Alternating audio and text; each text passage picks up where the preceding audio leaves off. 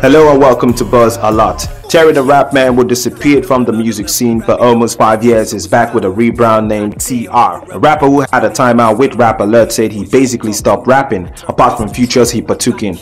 I felt if I was going to come back into the game, I should come back with something different, not just the same Terry the Rap Man, you know. A lot had changed over 5 years with the MIs, Nito C's, Ice Prince and everything. So I was like, okay, if I was come back in the game, I have to come back repackaged and better than before.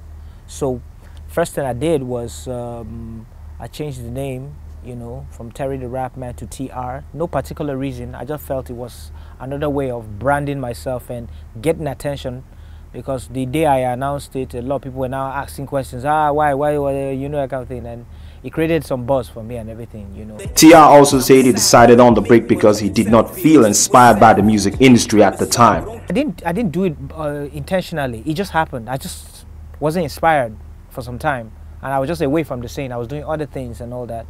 And fans kept asking for me to come back, like, we miss you. Why are you not doing music anymore? Bros, man, you need to do this. You know, a lot of people are doing this. Some people are not doing what you're doing. You know, a lot of things. And I just started thinking about the idea. Before you know it, I just made up my mind. I was like, okay, let me come back in the game. However, he has a lot lined up for his fans for his comeback. We're shooting more videos as we speak. I have a song with Skills that we just shot a video for. Watch out for that. It's coming out soon.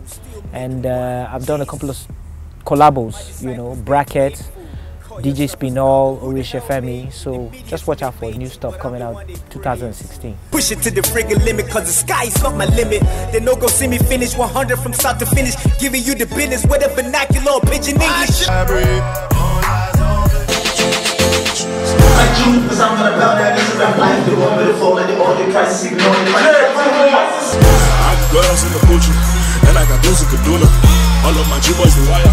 YG wagging like tires. I'm feeling like I might back. I'm feeling like I might. Rapper and lyricist AQ, who has been in the industry for quite some time, is set to release a video to his second single, Feeling Like, produced by Beat by J, off his latest album, Rose. I'm feeling like I might back. I'm feeling like I might back. Featuring hip-hop head M.I. Abaga and Beat by J. The rapper had a timeout with Rap Alert, who caught up with him at his music video shoot.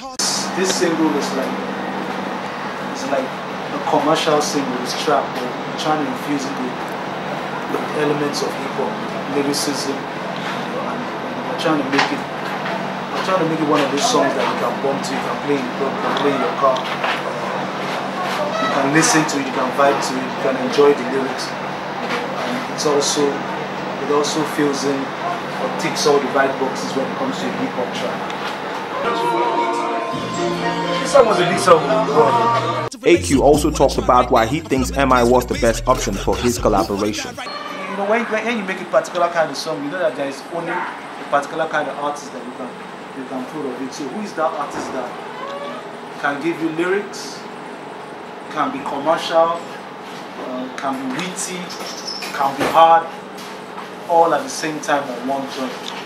And that's MI approach. I got girls in the Gucci, and I got dudes in Kaduna. All of my G-boys the wire.